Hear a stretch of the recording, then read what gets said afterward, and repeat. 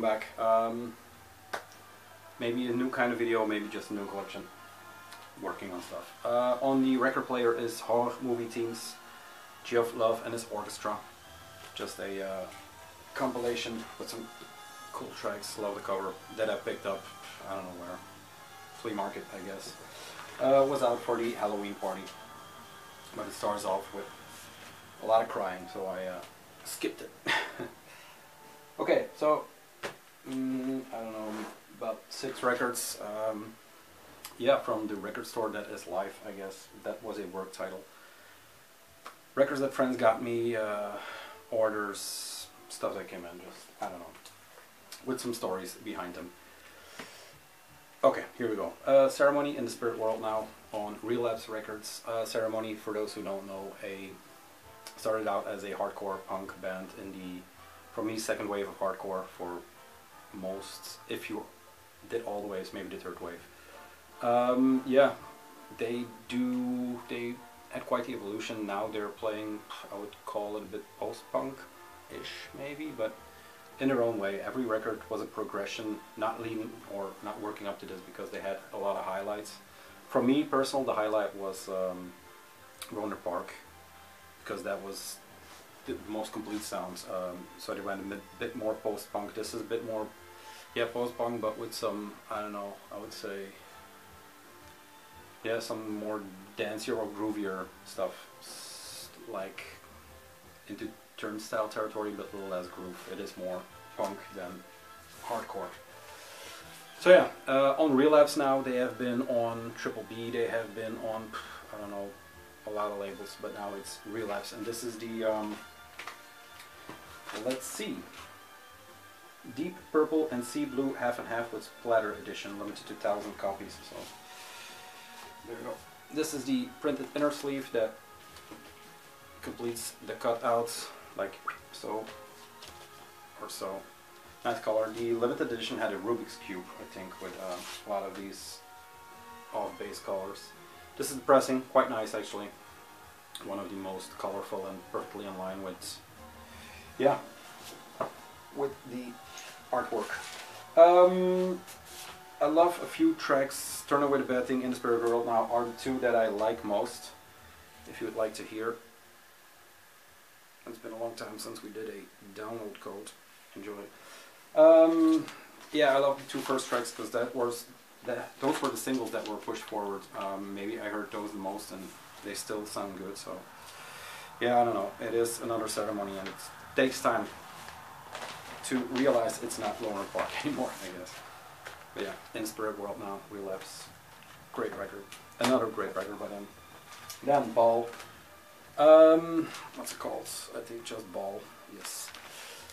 I'm pretty sure it's an American one-man project. I'm really not sure. I picked this up because my buddy Han had this record, and I was not blown away by it, but this is a very, very fun record.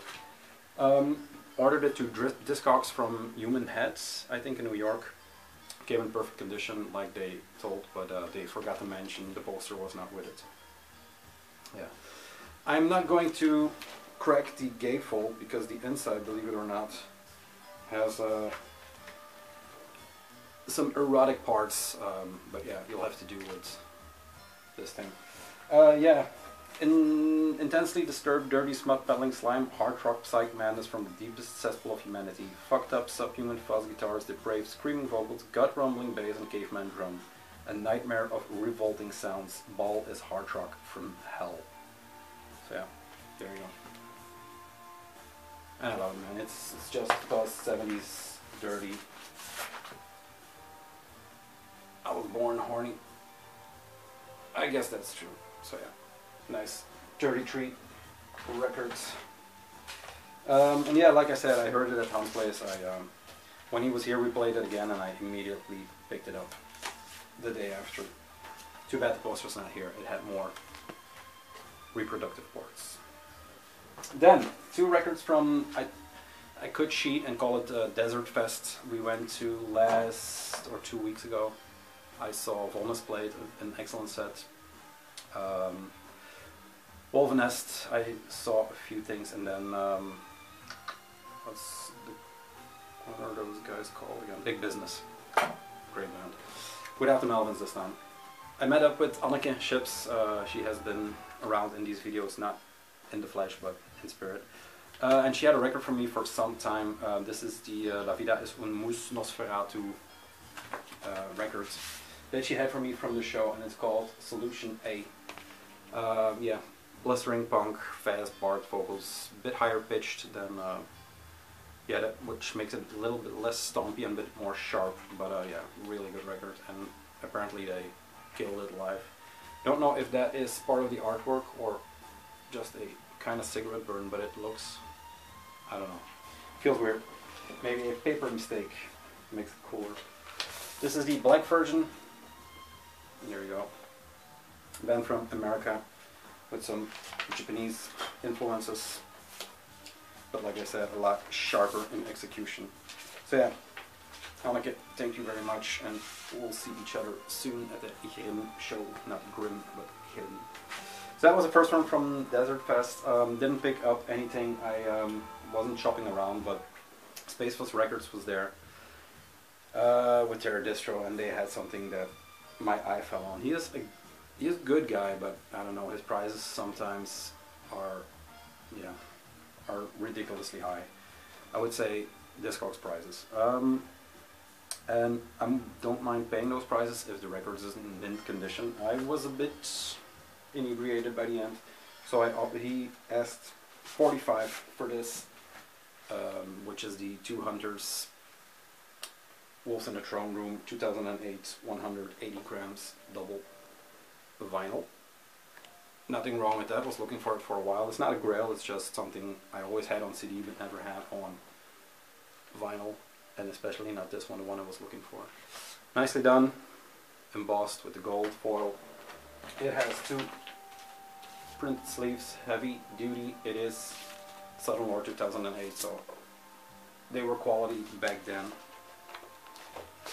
This is the vinyl, just black with those fiery, candly, naturey center labels. Yeah, a really good record in my opinion. One of their, I don't know, best. It's the record I got to know them by, question mark. I'm not sure, but they, yeah, they played some role in me finding the stuff I'm into now. So yeah, especially this. What I forgot to say and why I ranted over the guy, it was totally cracked, and that's not from mailing. I picked it up from out of his bin, so yeah, not cool, man. Not cool. What is cool is a distro I discovered, of which I forget the name, and I'm not sure if he wants his name out. I'll ask him if he does. Yeah, I'll put a link in it, and it's worth checking out.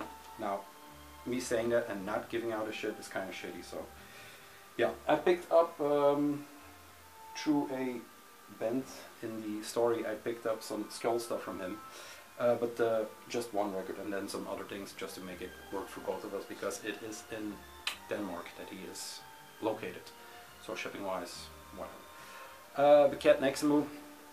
I am going to blank on the title because it is literally in ruins, but is the 2008 release.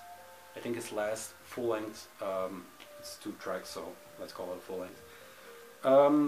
It is the something 2, but I'm not sure if it's the Sforza del Torno, Parolo, whatever. So yeah, it's just another good Cat XA5X For.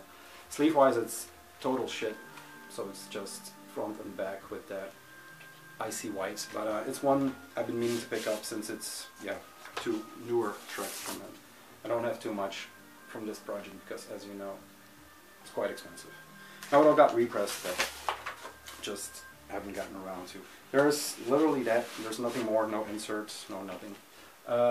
Ancient Records, Nosferatu's maybe his main projects. I'm not sure how he feels about it, but yeah, the Cat XA5X For very, very fucking good. Then 2 more. This was one of those. Last year was full length and 7-inch year, if you remember, with the Varjraf, and there were a ton others that I can't remember now. I bought this full length last year, but I didn't pick up the 7-inch just because. And this is S.Musmahhu with Formulas of Rottented. Can you hear the shark approaching? So yeah, S.Musmahhu. I think that's how you pronounce it. Formulas of Rotten Dead, so there's two sides on this 7-inch, side Rotten and side Dead. And what this is Zwarte Dautus from Ancient Records again, who finally does a death metal project instead of the 7 billion black metal bands he has. I'm pretty sure there's one more deviation in there, but whatever. Formulas of Rotten Dead and Apocalyptic Brigade of Forbidden Realms. So yeah. This is low key, not low key, but I'm not sure how many people are really digging this. I guess a lot, because I saw it re-up on Expansion Abyss, I think, but Iron Bonnet still has this one. This is top notch. And like someone commented on this post on Instagram, when the drums kick in, it is insane. Even more insane is that if that's the drum, I'm not sure how he does it. So yeah, a pretty cool precursor to the full length that Iron Bonnet did. I think maybe this year even. So, end of the year material maybe. And then, let's see how we are doing on time. Very sorry. This one, Satkrahe, I think, Satkrahe. This is a demo compilation that's Skjold did. Now, normally after this one, the backline compilation on Skjold would follow, but I didn't get this through Skjold. The Skjold directly, I got it from the distro, like I said, because I don't know, something happened and the guy decided to not sell directly anymore, but just everything to the website. And I can't follow. I mean, it goes up, it's gone. I can't follow. So it was always nice from him. Thank you very much for all those fun times we had. No, for everything, for the trust. But what I believe kind of went wrong is that something like people selling the friends and family editions on Discogs. How? Unless he does it, why is that on Discogs? So maybe, I don't know.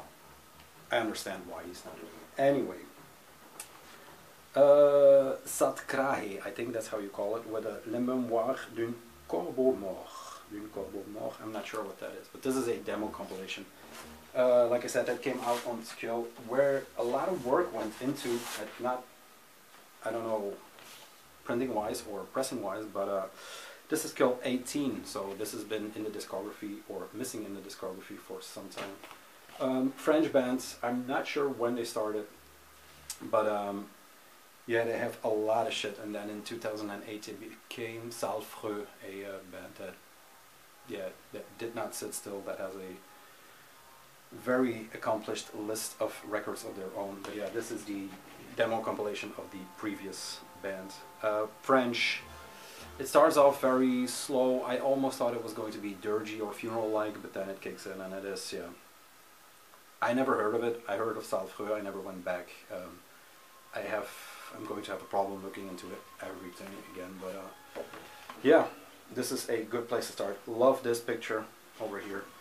And it says, all created and recorded by Dunkel, Skjold picture by Rock 2005, so there you go. Tracks 1 and 3 are taken from the MyTune demo.